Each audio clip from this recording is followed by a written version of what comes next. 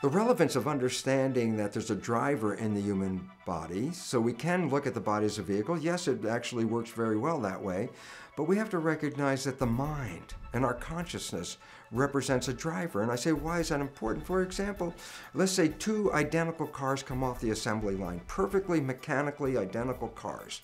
And I give one to some 16-year-old hothead teenager, and I give one to some, let's say, more mature individual.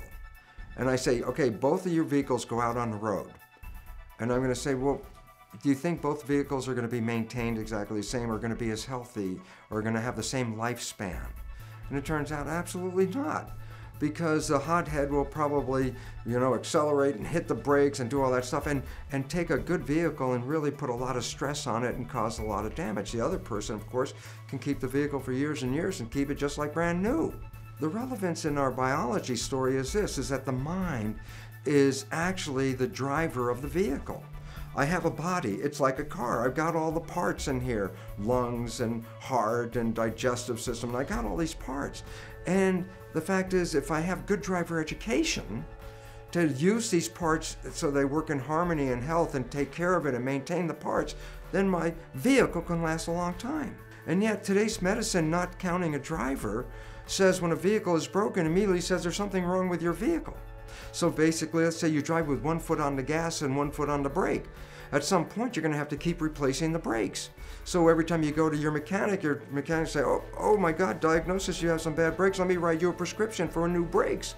And after about the third or fourth time you keep coming in for new brakes, then we say, well, you have chronic brake failure. Well, now we're going to give you a prescription for brakes for the rest of your life. You're going to need this.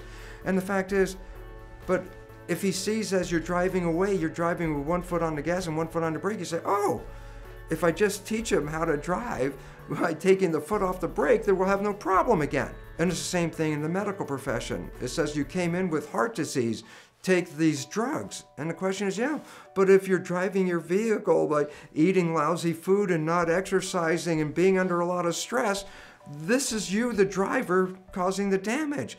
Giving your vehicle more pills isn't going to fix the problem. It's driver education.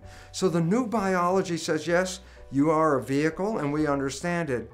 But the fate of your vehicle is not so much imparted in the mechanics of the vehicle. Less than 5% of the vehicles arrive here, biology-wise, with defects in them. 95% of the vehicles got here in good shape. If we could just get the drivers to recognize the consciousness, the mind, how to take care of this vehicle and how to operate it outside of stress, we can all live healthy and happy lives. So it's time for medicine to expand that from just looking at the physical body and start to recognize the driver is really what controls the fate of this vehicle.